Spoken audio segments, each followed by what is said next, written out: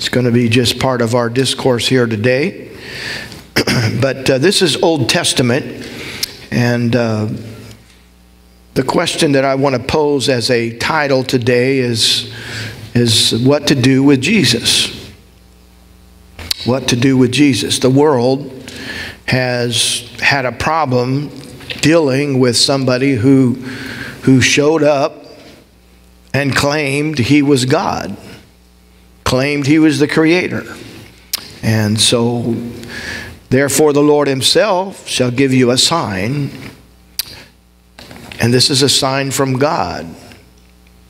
So, if you know signs, the sign was prophesied, and this in Isaiah chapter 7 is written about 712 years before Jesus came. So let's just figure it here. We're in the year 2016. If you go back 712 years, what would it be? 1300, right? 700 years ago would be the year 1300. Does that feel like a long time ago to you? I mean, the 1300s, people hadn't even discovered germs yet. They didn't do that until like 1860s. And then they put the guy in jail and because he claimed that people were getting sick in one part of the hospital as a result of him traveling from people who were sick over here to somebody else. He began to realize something being transferred, and they ended up putting him in jail because they didn't believe what he was saying, and it wasn't long after that they discovered germs. Everybody say germs. There's mental germs as well. It's called doubt and unbelief. And the world has had a problem with God who came. And so 712 years before Jesus was born, it was prophesied and a sign was given. Put that scripture back up there. A sign was given. So a sign is a sign. It tells you something's going to happen. And so the Lord himself shall give you a sign. Behold, a virgin shall conceive. Now this is the adult class, and we understand that that's an impossibility for a virgin to conceive. And so we know that according to humanity that Joseph and everybody else in the picture felt like that Mary had been unfaithful, at least to her engagement, and he was ready to call it off. But yet it's prophesied. A sign would be given, a virgin would conceive, and of course it might have been pulled before. Somebody ended up expecting out of wedlock, and especially in those days that was not acceptable at all. Somebody might have pulled it before and tried to say, well, this is a miracle. But in this case it really was a miracle. And so a virgin shall conceive and bear a son, and his name shall be called Emmanuel, which being interpreted in Matthew 1 says, God with us. And then we're going to go to Isaiah 9:6, and that's just a couple chapters later in prophecy. And we can quote this scripture. Behold, let's put it up there for you to see. For unto us a child is born, and unto us a son is given. And so this is a prophecy talking about a child will be born and a son will be given. And the government shall be upon his shoulders, and his name shall be called. And everybody in the Old Testament was perked up about now because they all wanted to know the name of their God, who they knew was an almighty God, who delivered them in battle, who did amazing feats. And they could call on God, but they didn't have a name. And you know how that is. Other people in the world had a name for their God, and their God was just a statue somewhere. And so, but the people of God said, we at least need to have a name for our God. And of course, God means supreme being, a deity. And people had made up other gods, but there really is only one supreme being. There's only one true living God. There's one eternal God. There's only one God. Praise God. And so unto us a child is born, unto us a son is given, the government shall be upon his shoulders, and his name, and everybody's going to hold their breath right there. Isaiah sure was.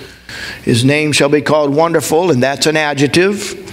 And there actually are 113 adjectives added to the name of God in the Old Testament, and yet all the time they're asking, what is your name? So if somebody's beautiful, that's fine, but what's her name?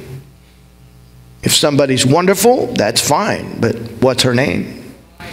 And so all of these names came across: Wonderful, Counselor, the Mighty God. That's a pretty big revelation right there. This child that's going to be born is not going to be another God. It's not going to be one of three gods or a group of gods or whatever. This is going to be the mighty God, the everlasting Father, the Prince of Peace. And so Isaiah prophesied. And then we're going to go to Isaiah chapter 52, verse 10. And this is a revelation as well.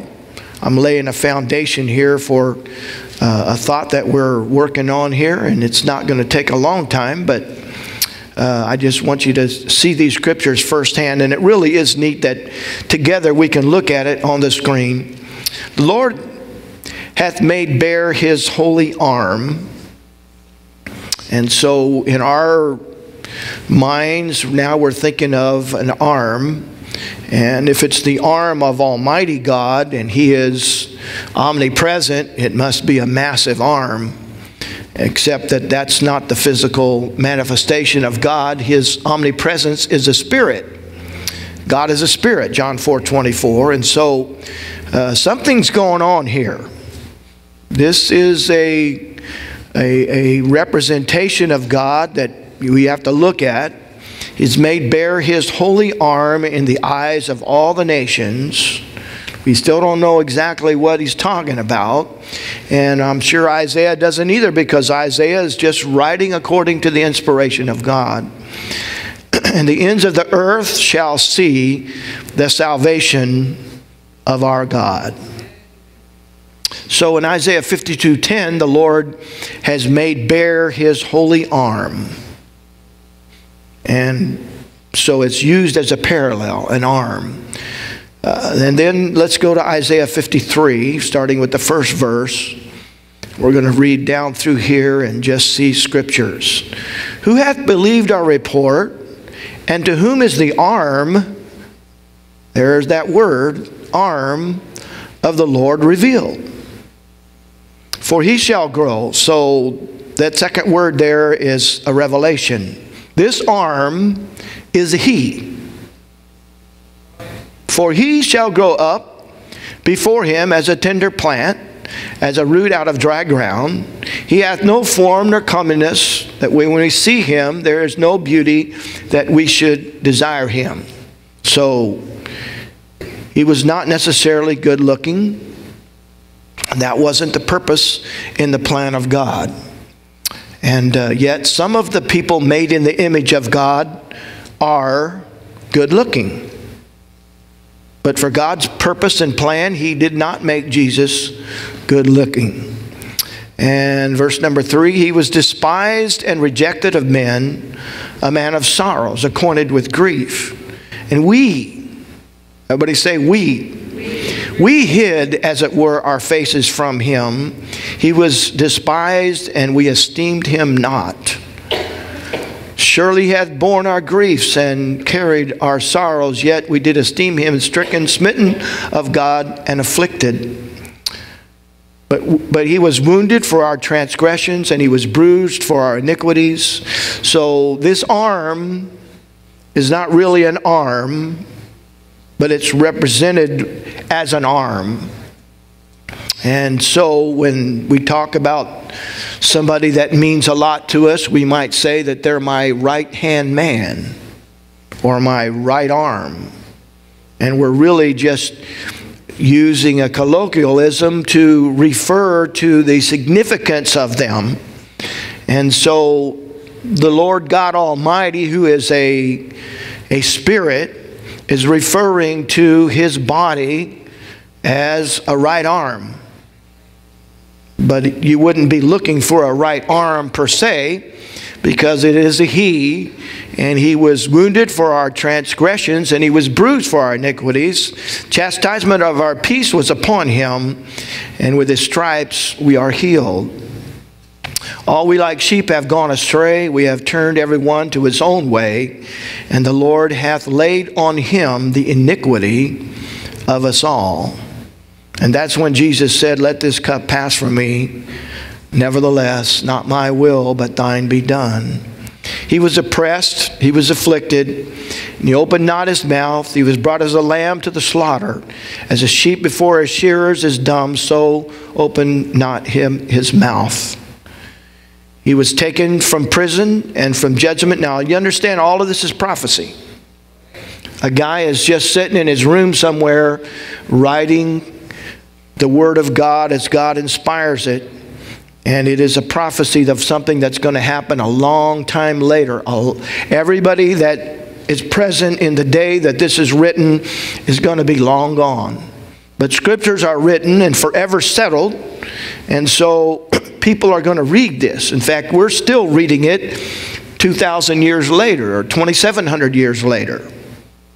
And it's amazing that it was prophesied. Now, some people who don't believe in Jesus say that all of this was just orchestrated by somebody to try to make it look like that he fulfilled these prophecies. But these perfectly fit Jesus because Jesus was God. So he was taken from prison and from judgment. Who shall declare his generation? For he was cut off out of the land of the living. For the transgressions of my people was he stricken. And he made his grave with the wicked. All of this fits every cog of the wheel. Everything is perfectly fit. And with the rich in his death, because the man that gave his tomb was very wealthy, and he gave his tomb for Jesus to be buried in, because he had done no violence, neither was any deceit in his mouth. Yet it pleased the Lord to bruise him. He hath put him to grief.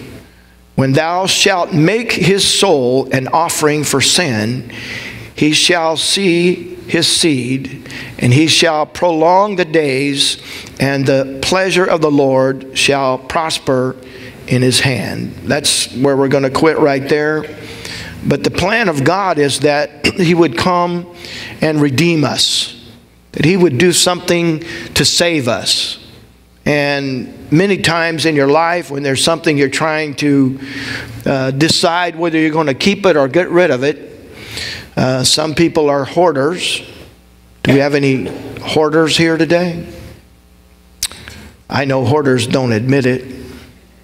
But you get to their house and what? So yes, you could look in my garage and you might think that I was a hoarder, because when I look at things, I see the potential in them. And so if it's just a wire, I think, well, I could use this wire. And if it's a piece of furniture and it's busted up and I'm looking at the wood in the furniture. And if it's just particle board or whatever, throw it away. But it might be oak. It might be birch, it might be maple, and I'm looking for that, and then I'm thinking of how I would cut it on my saw and make it into something else, and so I put that aside with a whole bunch of other things. But people have always been trying to figure out what to do with this guy. Because he shows up and claims to be God, and what are we going to do? So all of the people in the Old Testament that were the people of God had an awareness that there was going to come a Messiah. They were looking for the Messiah. It is amazing that we can have our whole life be about something and miss it. We can have our whole life be about something and not even realize that it's present with us as we speak. And I think of the story of acres of diamonds, because the man went around the world searching for treasure, and come to find out that in his own property, in his own backyard, was the largest diamond field ever discovered. And all he needed to do, somebody came to his house one day, and it was after he had already died. And there was a rock on the mantle of the fireplace, and they looked up there and said, "Hey, do you realize what you're looking at here? This is a diamond in the rough." Amazing.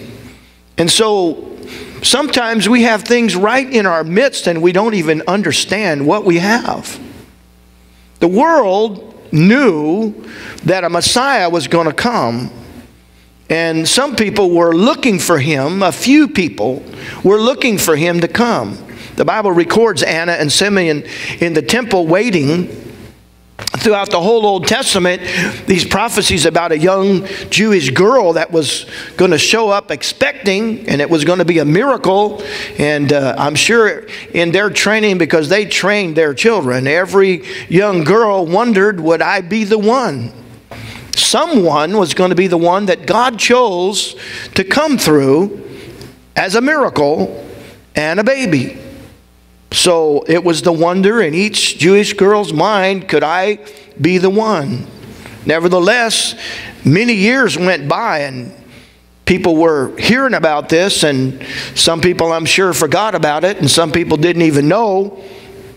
And the amazing thing is when it did happen, people rejected it.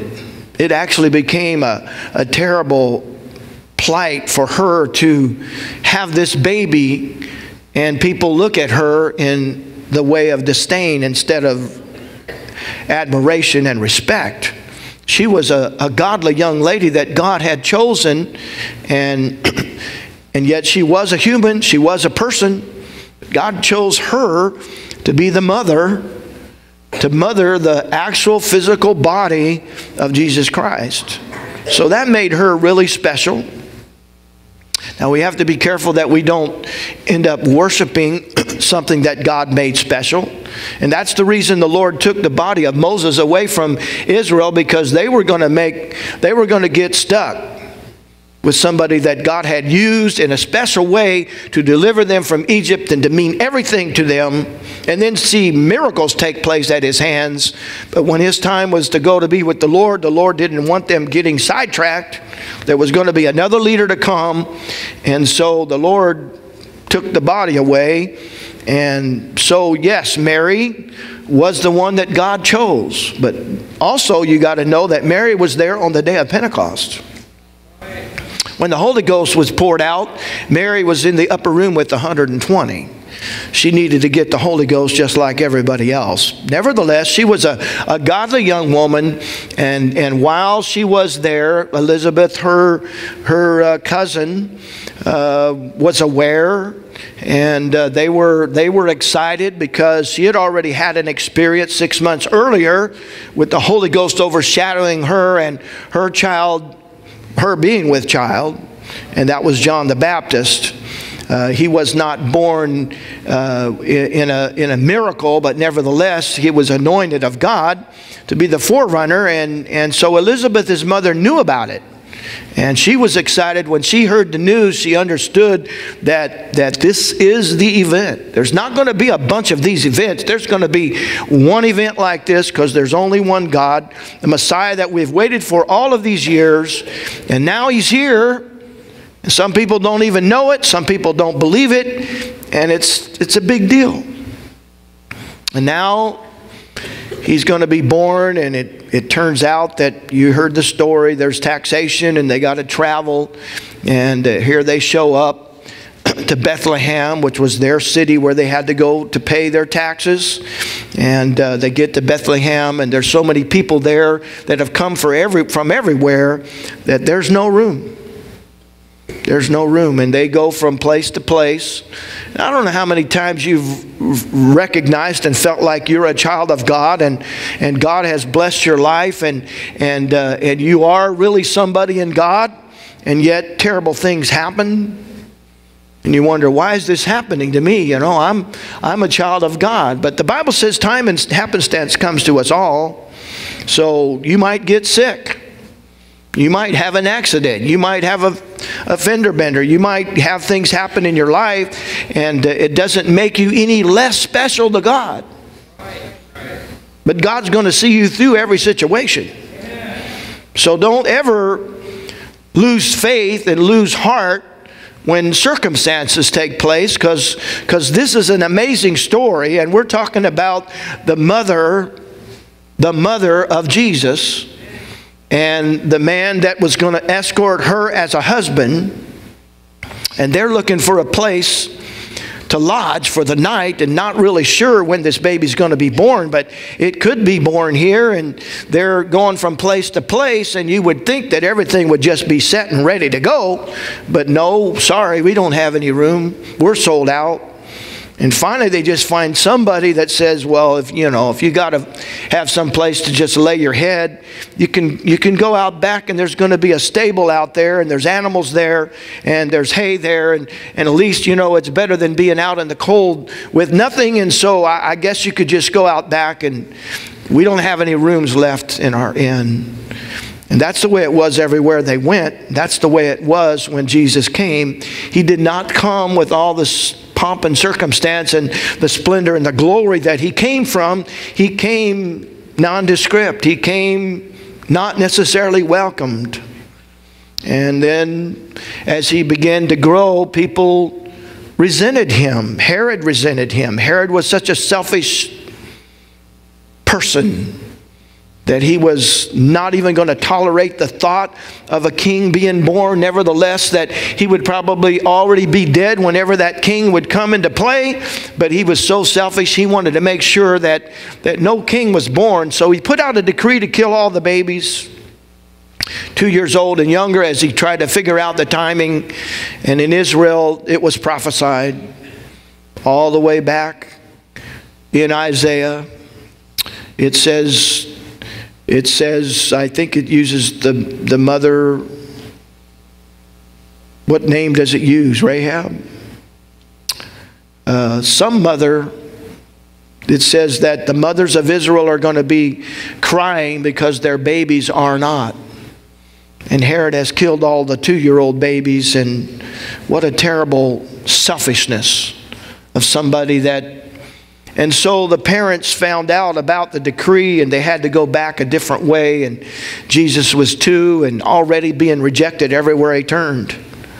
Then as he got a little bit older and began to talk about his calling, even his parents had a little problem with his calling, because it was over their head. And then as he began to teach and talk to people and come into his ministry, everywhere he turned, it was a lot of rejection. We go back to Isaiah 53. He was rejected. We esteemed him stricken, smitten of God, afflicted. We turned our face away from him. We don't want anything to do with him. This was his plight in life.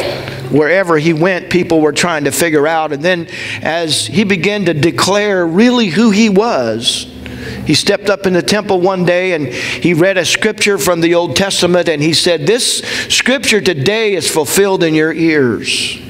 That was an amazing scripture. He said he came to set the captive free. He came to heal the brokenhearted. And people are saying, "Who do you think you are?" And you can understand. I mean, we don't really allow that among us. You have people among us trying to really make strides spiritually, and we have a whole lot of reins holding them back because, you don't want to get too high too fast. You might crash. Nevertheless, if you feel a calling in your heart and you're like Joseph, you start telling the story and people resent it, your brothers hate it and people are jealous of it, you're pregnant with a miracle and nobody wants to buy it, because how in the world could you do that and I don't have that? Well, you have whatever you have as you sacrifice and give yourself unto God. And sacrifice is not necessarily just some killing thing. It's just that you could have used this dollar for this, that, or the other, but you gave it to God. It makes it a sacrifice. Some sacrifices are small and maybe some are large. But as you do whatever you do as unto God, you are doing it with faith and you're doing it with understanding. And so we need to make room for people to grow. We need to make room for people to be pregnant and expecting a miracle. You look at some of your children, you look at some of your relatives, you look at some of the impossibilities, and then somewhere in your heart sparks an attitude of faith, and you claim that they're going to be saved, and others are kind of raising their eyebrow thinking, you know, that guy's pretty bad. I don't see it. I don't see how it's possible. Well, that's exactly where God works. And nobody could see this. Even the people that did see it had a problem with it. And even those that were totally convinced, like John the Baptist, ended up saying, so I've told everybody you're the one. Now I need to find out if you're really the one. So, I mean, it's pretty amazing. He doubted. And everybody that knew the Messiah was coming ended up saying, I don't know. So you can relate to that. Somebody shows up and says something and you're thinking, I don't know about this. But as it began to be more of a revelation and more of a claim, he said, before Abraham was, I am. And they started putting two and two together and saying, wait a minute here. We know where you were born. We know your parents. We know that can't be. This is blasphemy. And everywhere he turned, he was rejected. He was rejected of men, a man of sorrows, acquainted with grief. And we hid our faces from him. And that's what happened in his life. And the question still remains today as people are trying to figure out what to do with Jesus. In 325, when they had announced the Council of Nicaea, and they're spending their time in a religious setting trying to come up with something that would solidify the Roman Empire, because it was in a civil war and the religion was adding to the conflict. They had a council, and there was 5 different philosophies there, and there was only one there that said we can't budge from what we believe. This is an absolute. Jesus is God manifested in the flesh. And the rest of them had a compromise and came up with a doctrine and an idea. This is how we'll approach it. This is what we'll call it. This is what we'll say about it. And they're still trying to figure out, who is Jesus? Is he just a man? Is he a prophet? In the Bible, you know, in Matthew or in the Gospels, Nicodemus comes and says, we know you're a prophet, a good man, a teacher from God. And some people believe that. Some people, different religions of our day, the Jehovah's Witnesses, the Mormons, the Muslims, they don't deny the existence of Jesus. Some of them say he was just a good prophet. He was a man. God used him in that time, and now he's going to use other people today. And we have our current prophet, and whoever in their religion it might be. And they're trying to figure out, where do we put this guy who claims he is the all in all? He claims he is God. Trying to find a place for Jesus is an issue. And so in Matthew 16, the Lord gave Peter the keys to the kingdom. And in Acts chapter 2, he got up and gave a discourse, an introduction to the keys. And his introduction to the keys is that all of you builders, counted everybody as a builder, you have taken the chief cornerstone and thrown him in the weeds. Now you're trying to build a wall and you can't make it all work because it's a puzzle, and without this chief cornerstone where it belongs, everything is not going to work. You have crucified the Messiah. You have killed the chief cornerstone. And so they were pricked in their heart, the Bible says, and they said, what should we do? And the answer is, you need to put him back at the head of the corner. A corner is a place where from there you can go anywhere. But if it's in the middle of the wall, then you got to go to the corner to go some other which way. And if it's a building and God's building the building, then Jesus has got to be the foundation of the building. He's got to be the chief cornerstone. He's got to be the beginning. He's got to be everything in your life. And so even now people are trying to figure out, in this church sitting here today, how much of a Christian do I really want to be? Do I want to be a fanatic like the world looks at us and says, well, you guys go to church too much and you really put too much in this? Or am I going to just relegate him to something down the line a little bit and not quite make him so center? We sing the song, Jesus, you're the center of my joy. You're the center of my life. And that's really the whole point, is that unless you make him your center, everything else is not going to work. And the best that you can make it work is way less than what God intended. He is made to be the center of your life.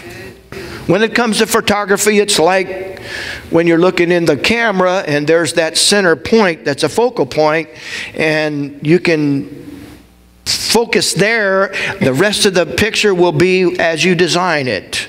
When you get Jesus in the middle of your picture, your whole picture is going to be in focus. Everything will be in relationship to that. There is nothing wrong with being called a fanatic. There's nothing wrong with having Jesus first in your life, because after that, everything fits. And there's a whole lot of things. I preached a whole message a while back about, it's not just so much do's and don'ts as it is first and seconds. And the do's and don'ts really do count. But the first and seconds are the real deal, and that is that you need to put God first. There's some things that will never be second because they're not right. But there's some things, a whole lot of things in life that are fine to be second as long as God is first. And we talk about sports, we talk about hobbies, we talk about our life, our children, our families, our husband, our wife. Everything else in life is fine to be second. But God's got to be first. We got to put Jesus first.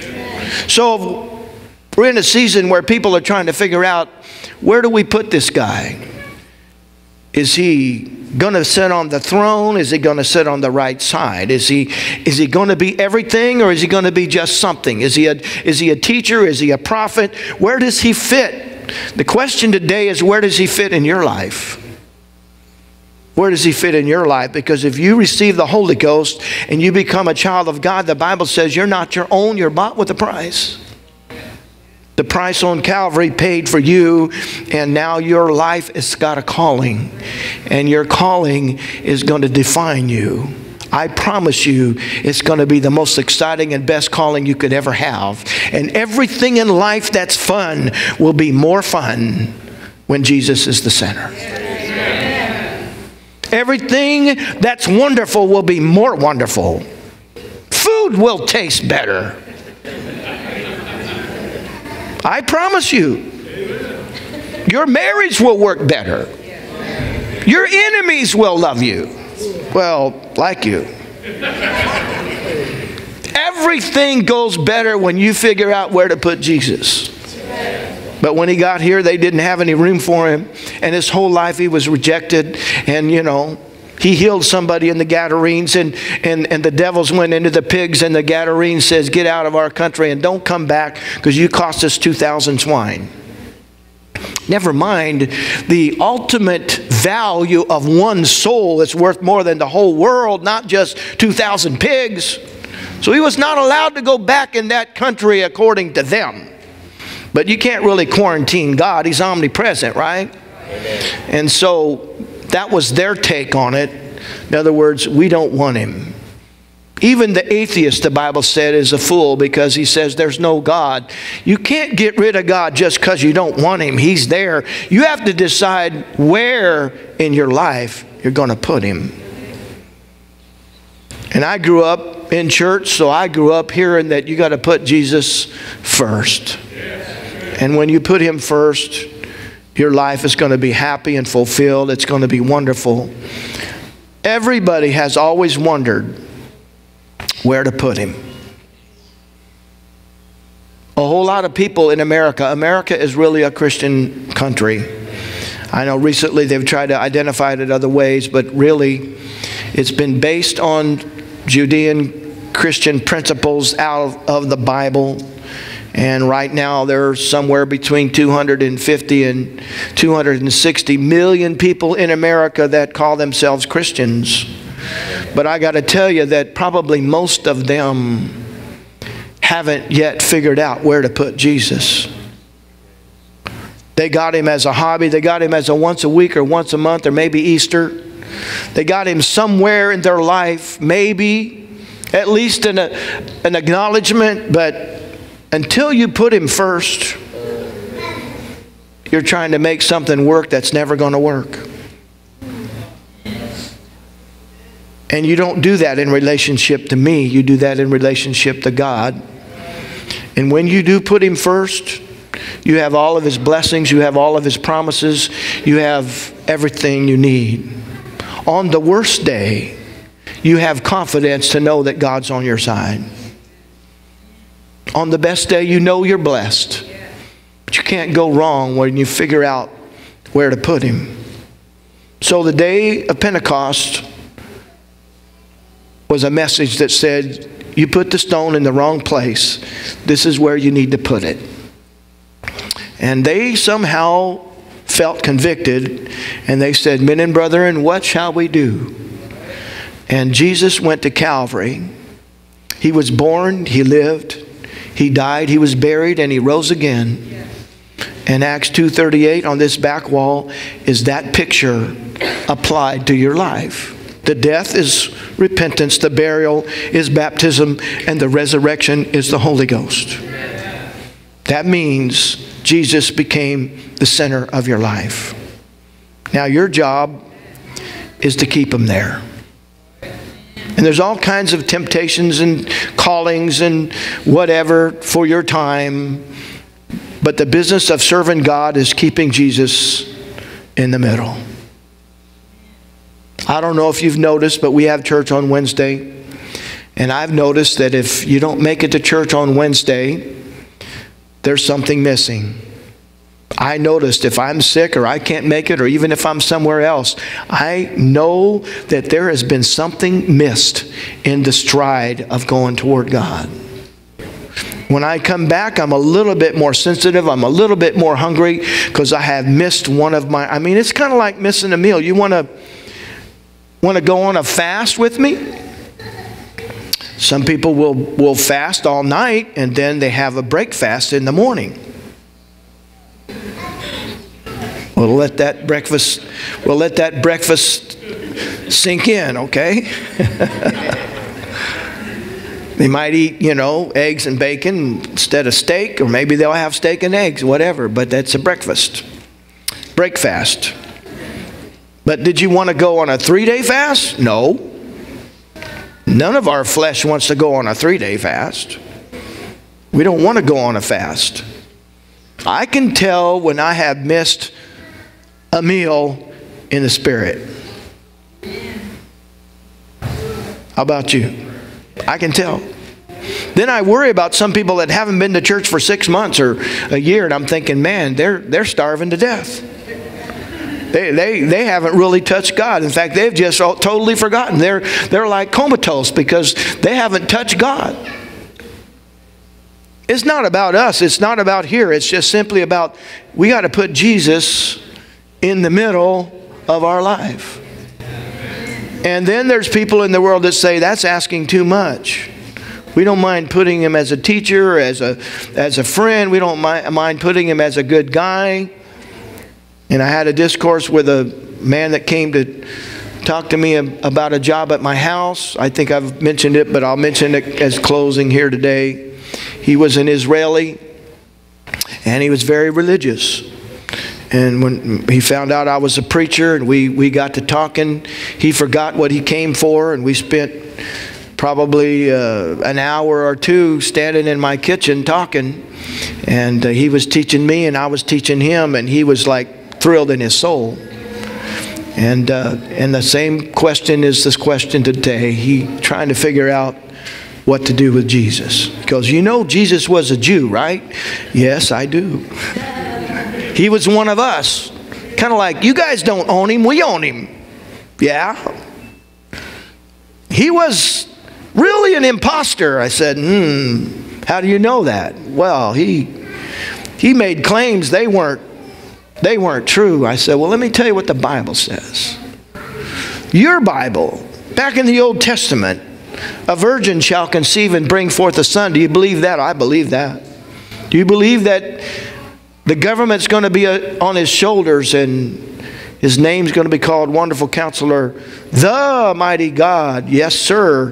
The big thing that he struck with me is that he believes in only one God, and so do I.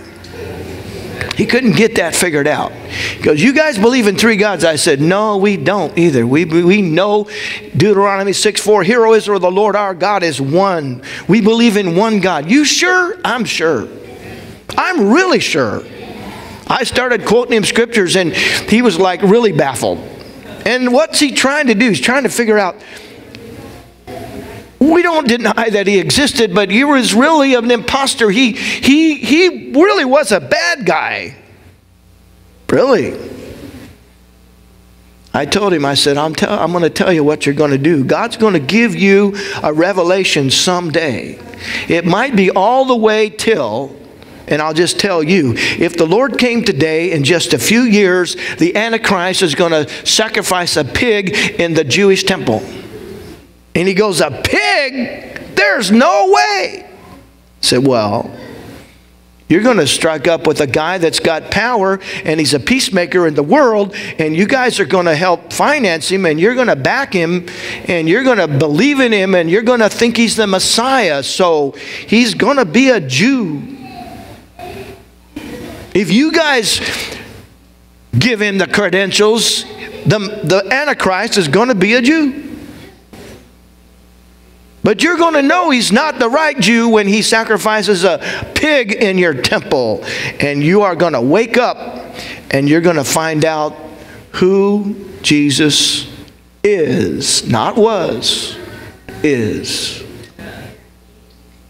The Bible says that during the tribulation there are going to be man-child Jews and remnant seed Jews.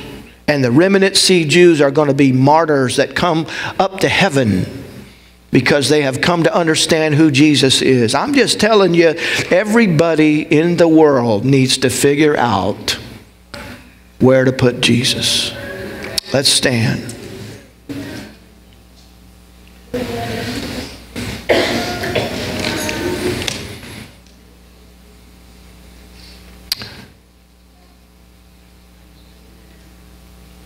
I think we ought to sing that song again, All Hail King Jesus, because he is the King. The world right now, and especially some people in our country, are scared to death of the president-elect. And it is a scary thought because it's probably one of the most, if not the most, powerful positions in the whole world. But we got to put Jesus in his right place. He is the King, not just a president. A president's got people in checks and balances in his life, and he can't just do anything he wants. But when you make somebody a king, they literally are the ultimate authority. Thank God that he loves us, because if he goes like this, you're good. If he goes like this, you're bad. It's all in his power. And if he's going to be a king has that kind of power. That's why we don't let mankind be kings, because only Jesus is the king.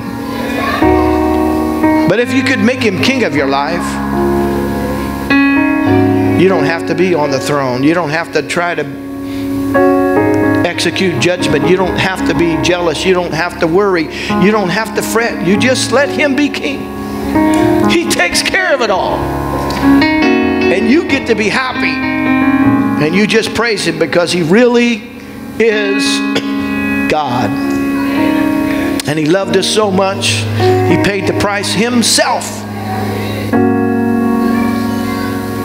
And I want to thank him. I want to thank him. There were some wise men during those times that came to pay homage to the King. They saw it in the universe.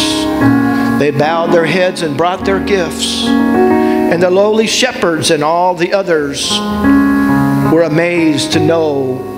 Amazing that some people had the revelation and most people didn't. Today, you know who Jesus is. And I ask you right now, would you help me praise Him from your heart?